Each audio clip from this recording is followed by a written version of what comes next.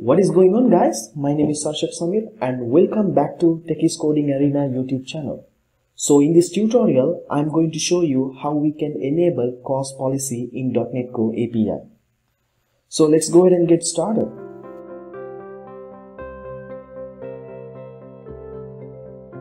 So guys, what I'm trying to do is, first of all, let's go ahead and reproduce this issue. So for that, I have a very simple ASP.NET Core API project. In it, as you can see, I have a tutorial controller class. So in this controller, I have a get method so that whenever I call this get method from my Angular application, this object will get returned.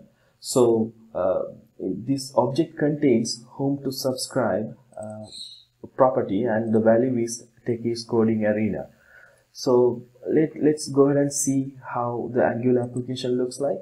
So here I have set up everything for you guys. So as you can see here, in app component.ts, what I'm doing is I'm having a test values variable right here, and in ng on it I'm trying to do a get request. As you can see, get values for testing.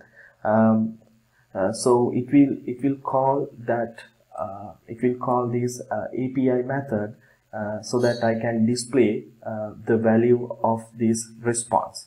So if you take a look at the HTML part, so once I get the response, I'm assigning that value to test values. So you can see that, right, response.home to subscribe value is assigned to test values, and this HTML contains that test value. So it will get printed on the web page saying like, please subscribe to my channel. So let's run the API project. So as you can see, it is going to run, and let's wait for a while to get started. Yeah, here we go. So if I put a, no need to put a debug even, you can see that without any issues this API call is working, because I have configured API/tutorial as the default URL. So this API is working as expected. So let's go ahead and try to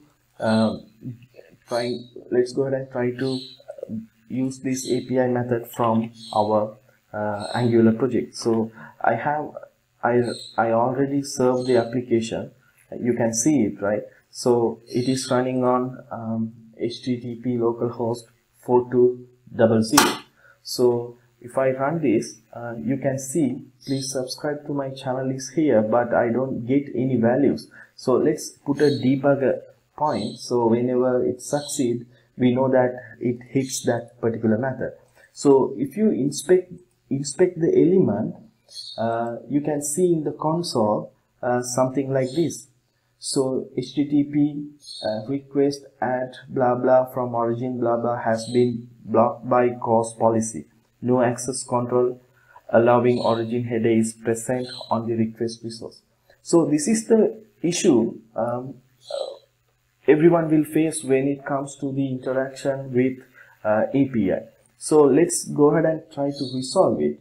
So I would like to give a brief introduction about, in the sense, brief understanding on why this is happening and what this CORS policy is all about. So yeah, why we get this error? So the reason for this is that a web browser, in this case this Google Chrome, will only allow communication between two URLs if they belongs to same origin. So as you can see, this is a different origin and this is a different origin. So these two are not same origin. So this browser will not allow the communication between these two URLs. So you can see it, right? In this example, we have a client app HTTP localhost 4200 and which cannot communicate with the server app which has HTTPS localhost 44303, as they belongs to different origin. So this is what we call same origin policy. which helps preventing malicious scripts from harming other documents on the web.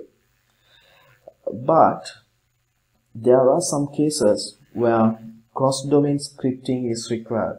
For example, in this case, we need that. So cross-origin resource sharing is a mechanism to bypass the same origin policy of a web browser. Yeah. So let's go ahead and see how we can achieve that. Yeah. So I'm going to stop this API project. And if you take a look at this startup class, we have configure service and configure methods. So in this configure services, we need to add a service that is known as add CORS to the container. So let's go ahead and do that. So services dot add CORS. Here you can specify a policy name. So let's do that. Add policy. So the name can be anything that's based on your preference. So in this case, I'm going to put TCA policy. And in the second argument, I need to configure the builder.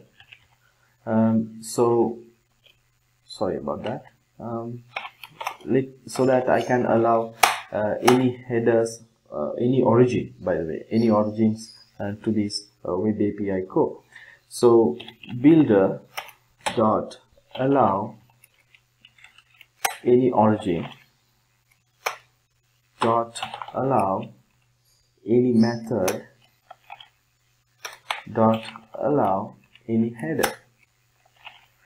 So now we are already allowing everything to this web API project. So allow any origin, allow any header, allow any method. So now what we can do is there are various ways of doing it. So I'm going to show you the most recommended way. That is what I'm showing you here. So if you need to allow this policy for for some controllers, for some action methods, then what you will do is you will enable it in this way.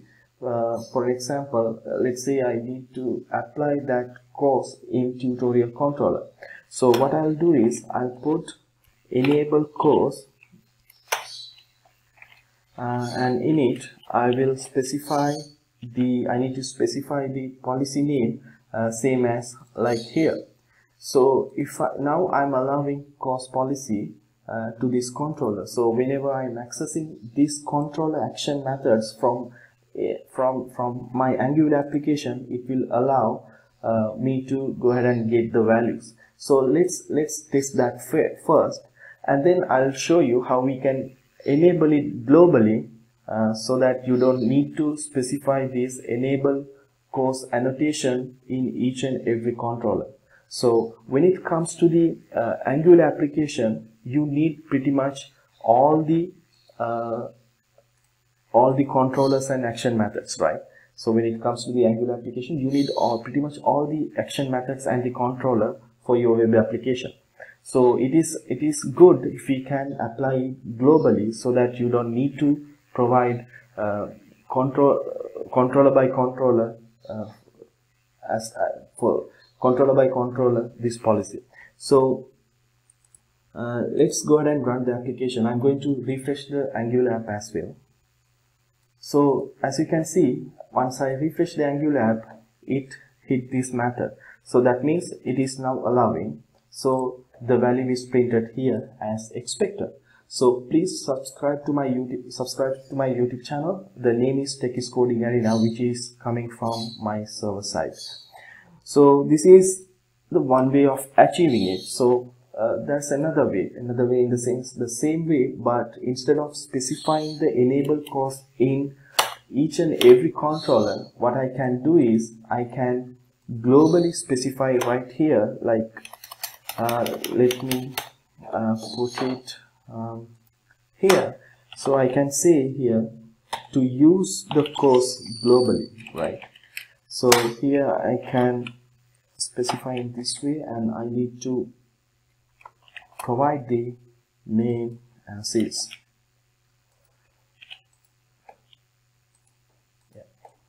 Now let me run the API project.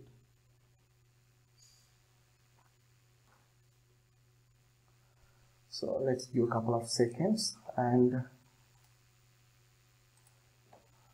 yeah, this is this debugger headed by the web API itself, .NET Core, ASP.NET Core API itself.